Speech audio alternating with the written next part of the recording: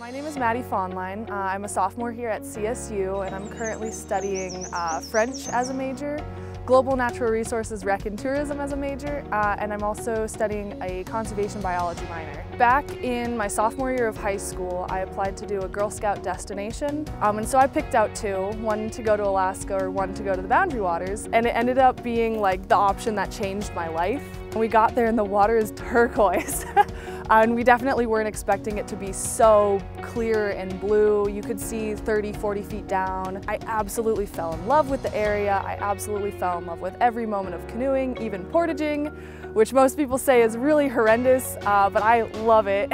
When I was still a GIT, I spent a night out in a really big storm. It ended up destroying a lot of stuff, a lot of campsites and a lot of trees. It was just so magical to be out in the middle of all this crazy storm, and like the lightning was strobe lights and the thunder was just like a constant timpani drum. And even though it was a really crazy event, I still look back on it with a lot of fond memories. Nature is dangerous, so you gotta respect it, but it's also so beautiful at the same time.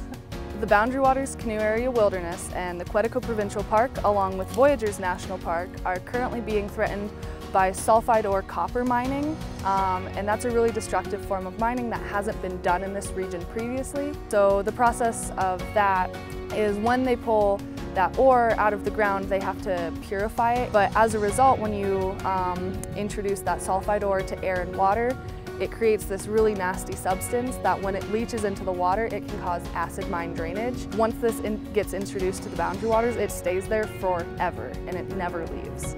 Besides just being a really big tourist location, it's so important for the local animals and just habitats up there that are going to be destroyed by this mine, or the tailings from the mine that will in effect go into the water system. I was pondering, like, could I actually make like a Boundary Waters Club work in Colorado? That, like, it's pretty far away, not too many people know about it. And I thought, like, yeah, I think I could start a club here, Ramps for the Boundary Waters, to try to promote this and promote more wilderness advocacy. I really hope to make an impact by getting more people to be aware that they can advocate for the wilderness themselves. If you see something that you think needs protection, you can have that voice to create change.